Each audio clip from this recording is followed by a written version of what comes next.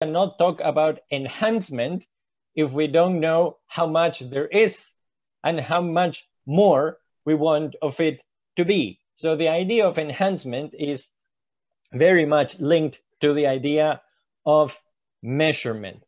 Although I speak of measurement, I want to underline something that Costas, if you allow me to address you like that. When we talk about children, although we might use numbers and we might use aggregate numbers, we have to remember that each of those individual children are souls and persons, and they have rights and they have suffering, and we have to never lose sight of that. I think that's very important. When I talk about measurement, I would like to talk about its importance, which, as I said, I don't need to stress with you. But then there is the issue of the how. And the how takes me to two elements about measurement, and in particular, measuring children and children's well-being. One aspect is institutional, and the other aspect is in terms of tools. What do I mean by institutional? I mean that there has to be a national statistical office, or better yet, a national statistical system that addresses and measures the data needs about children. Otherwise, children are invisible. And this is very important, because if we don't know, if we don't measure, we don't have an assessment of their situation, it's very difficult to correct it. Now, of course, in UNICEF, we do a lot of work in developing countries, but there is also a lot of work in richer countries. And just to give you a sense of what I mean by children being invisible, we do not have, for example, in Japan or the United States, a measure of child poverty.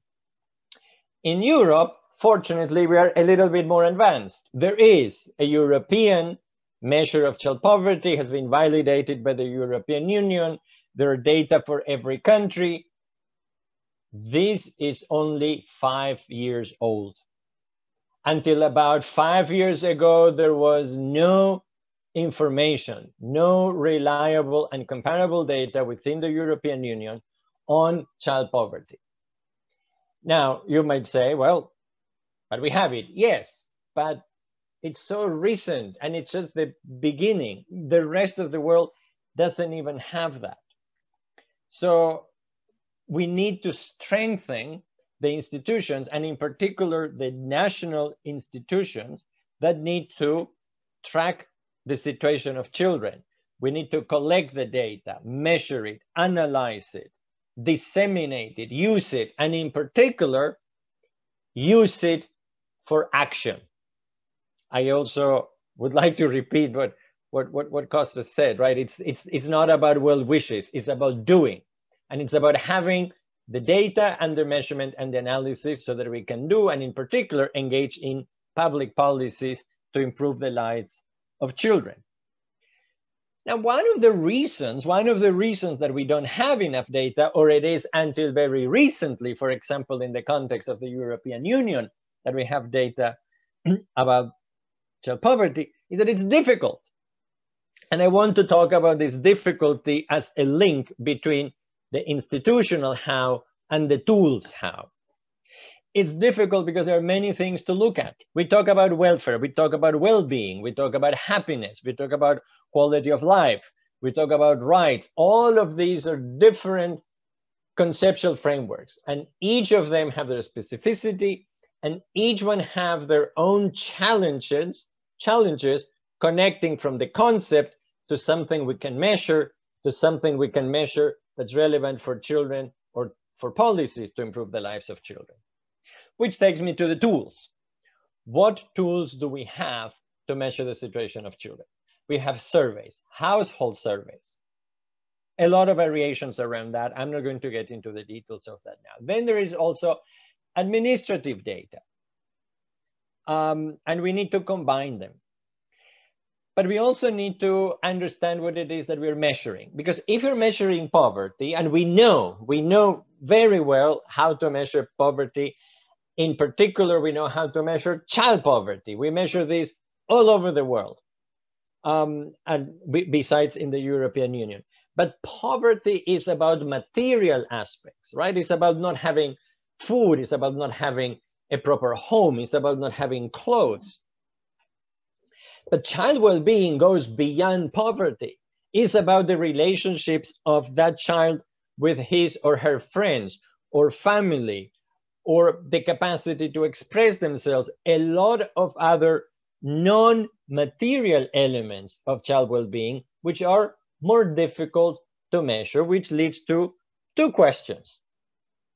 One is, how do we measure non-material aspects of child well-being?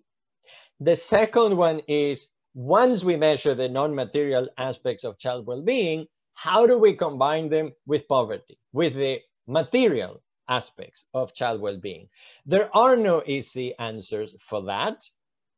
If there is opportunity for question and answers afterwards, I'm happy to say a few words about that, but that's not what I wanted to use the time for now.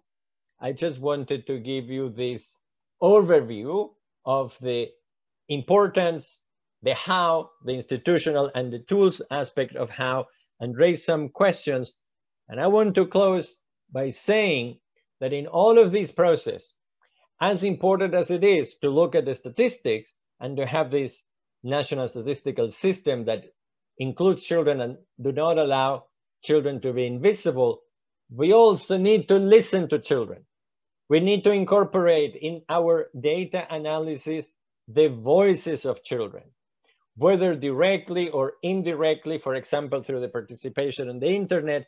And I know, and I'm enthused and looking forward to some of the presentations tomorrow and the day after, which actually address these issues that I have been talking about, from measuring to the voices of children and capturing the reality of children through the internet and their participation, etc.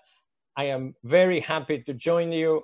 I'm very pleased, as I said, very honored, and I want to wish you lots of good luck for the next 2 days.